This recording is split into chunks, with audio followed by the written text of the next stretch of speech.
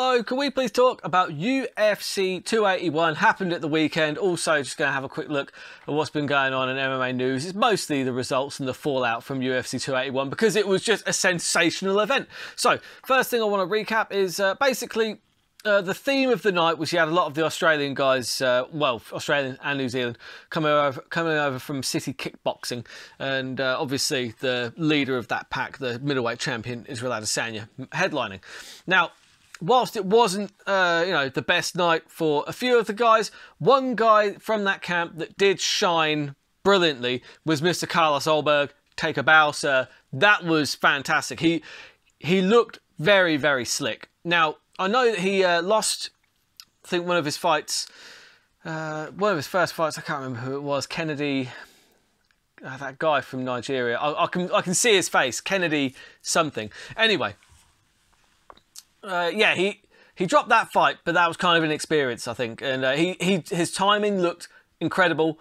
He was just in and out. He just looked so big as well. And a light heavyweight, that could be a real problem. If he can start putting it together like that every single time he fights, which is going to be difficult, I admit. But so far, so good. I mean, that was a sensational finish. Go back and watch it. He hit the guy so hard that, bless him, like they tried to sit him on his stool afterwards, and he literally fell off his stool. That's how hard he hit him. And it was just a lovely, like, check left hook because he hit him with the jab and then came round with the left hook. And that was what wobbled him. But then it was the shot that he came in after because he misses the first one and then comes back in and smashes him right in the head. It was lovely. Lovely stuff. I mean, not for his opponent, obviously. But, you know, it was nice for Carlos Ulberg.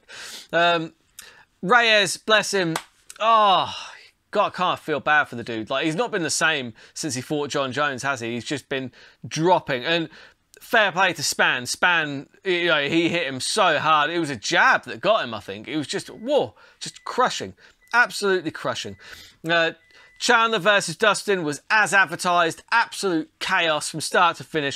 I could watch those guys fight every week, and I would love to see, because, see, this is the thing for Michael Chandler. People are saying, well, you know, he needs to learn how to fight smarter because it's not going to look good on him, and he won't, get the main events and stuff in the UFC. It's like, no, he will, because it's entertaining. And it's entertainment first and foremost, right? If it wasn't entertaining, if the UFC didn't put asses in seats, then there wouldn't be any money in it. But, like, you know, Chandler, he's going to be a main event guy just because of the way he fights and because he's so skilled. And let's be fair, look at the losses, who he's lost to. He's lost to some pretty good fighters, you know, because he's only been fighting the best. So look, I don't think a loss really damages Chandler's stock a great amount. And I think that, you know, both guys will only shoot up from there. And the main event, absolutely outstanding. Couldn't believe, I mean, what I loved about the main event was there was so much of a story going into it, and I love a story. This is what people like.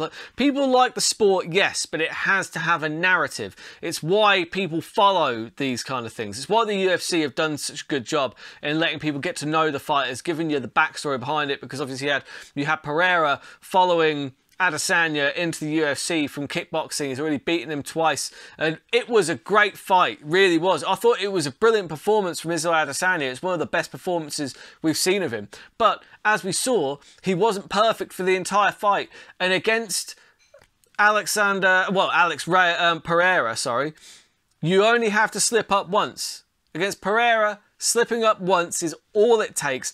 That dude, he's so big as well. I didn't realise how much larger he is than Adesanya. I mean, I don't know if it was the camera angles or whatever, but when they're saying that both of them are billed at 6'4", I feel like one of them isn't 6'4".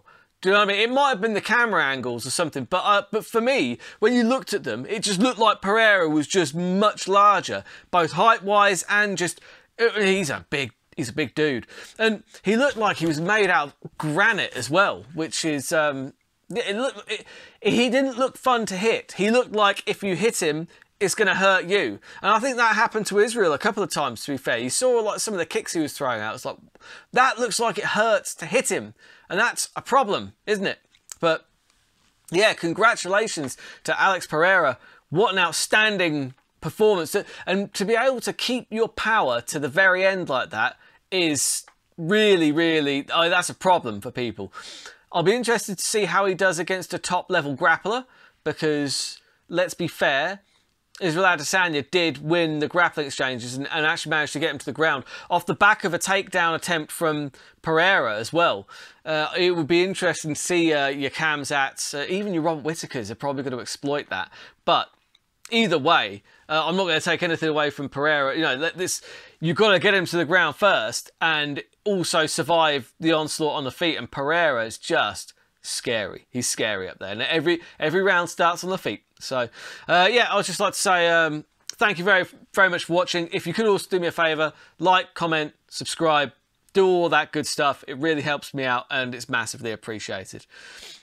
Now I'm going to go for the news that I care about in 60 seconds. So, we've got Jimmy Wallhead captures the welterweight Cage Warriors title at the weekend at the age of 38. I thought it was happening this weekend. Gutted, because I actually missed it. I knew that the event was on, but in my head it was on the weekend after. That's my bad. That's completely my fault. But Jimmy Wallhead, congratulations to you, mate. That is bloody brilliant. Christian Leroy Duncan defends his Cage Warriors middleweight title at the weekend as well. Again, gutted that I missed it, but I'll watch the replay. I'll find time to watch the replay. Big John Fury goes absolutely nuts at Jake Paul, took his shirt off and everything. Hilarious. I love Big John Fury. He is just brilliant. He's a national treasure. Protect him at all costs. Now you've got a new middleweight champion, as we said. Congratulations, Alex Pereira. Next for Chandler could very well be Conor McGregor. And the Philadelphia Eagles are no longer running a perfect season because they lost to the Washington Redskins. They stink. They're in the toilet. That's the losing 60 seconds. So yeah, I just want to expand very quickly on Jimmy Wallhead winning the welterweight title in Cage Warriors. It's a long time coming and I'm so happy for him. It's just, it's brilliant. I've actually seen him fight in Bama because I've been to a few Bama events. I haven't been to too many of the Cage Warriors events, but I have seen Jimmy Wallhead fight in Bama. He's been around forever. He's been around so long, he fought Frank Trigg. Yeah, that's right. Twinkle Toes Frank Trigg. He actually beat him as well. I don't know when. I think you'd have to go back as far. I think it might have been as far back as 2010. But I know that he definitely beat Frank Trigg because I looked at it ages ago, and yeah, because I was researching a fight for him. But anyway. He had a couple of fights in the UFC, but it wasn't to be. But for me, I'm just like, you know, at the age of 38, to capture the welterweight title in a major... It is a big organisation, Cage Warriors. To be able to capture the title in Cage Warriors, it's a really big achievement, actually, because on the regional scene, they're kind of the top promotion. And, yeah, congratulations, Jimmy Wallhead. Absolutely thrilled for you, mate. Brilliant. And then...